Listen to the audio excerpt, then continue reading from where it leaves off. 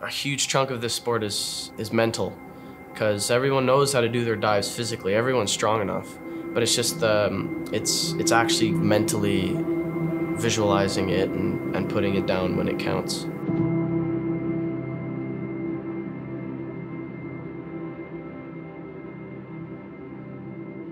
I was probably around 5 when that all started. It was just started at my summer pool, and one of the coaches there he saw that I had some talent when it came to doing ridiculous flips off boards, and it sort of came a bit naturally to me. So he asked if I wanted to try out for the team.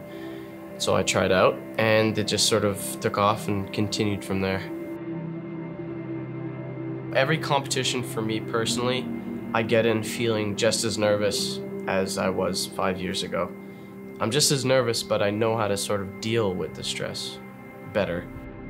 La préparation, surtout dans le monde du plongeon, je pense que c'est la chose la plus importante. On est un sport de répétition à la base, donc être préparé à une compétition, si tu as seulement pratiqué ton plongeon 2-3 fois, ben les chances que tu lances en compétition sont très très faibles.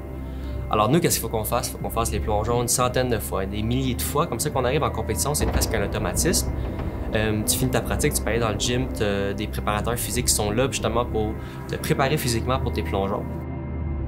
Preparation, mentally preparation is everything, but it grows from everyday training. It grows from philosophy that you have towards what you're doing, and that preparation it stays with you.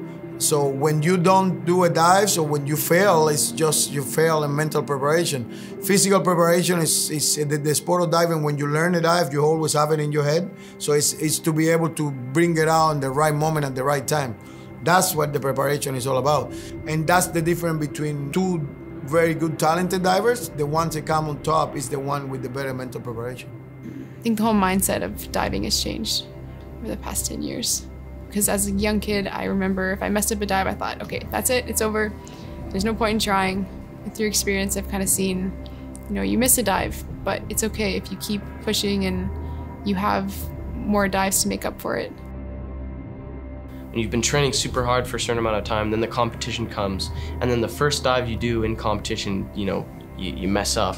It's really, it's really frustrating because you put so much time and effort. And then, you get into competition, it's like, why did I have to do it like that? I've been doing it so good for the past few months. And so, yeah, there's definitely a mental toughness you need to have to continue after that and pull through the competition. Because even if you do your first dive bad, you still have the rest of the competition. It's not over yet. So, yeah, there's definitely a mental toughness you have to sort of have to pull through.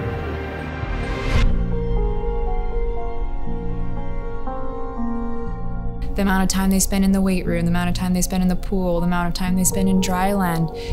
They're training their bodies to be machines, but to still have power and elegance and grace is really hard for the sport, and these guys seem to be able to do it. Ben, c'est sûr que le plongeon, c'est complet comme sport. C'est quelque chose de très mental, physique, qui requiert beaucoup d'habileté, justement, de vraiment diversifier.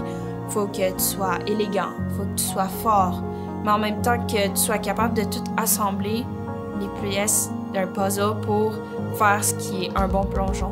Ça demande aussi beaucoup de pratique. Je crois que faire quelque chose qui te passionne, puis d'investir du temps dans un but, c'est vraiment gratifiant. Puis je trouve que des fois, on sait pas trop où on s'en va dans la vie, puis le sport, c'est un bon moyen pour se fixer un objectif. Je trouve que le sport fait grandir, puis c'est vraiment quelque chose de nourrissant.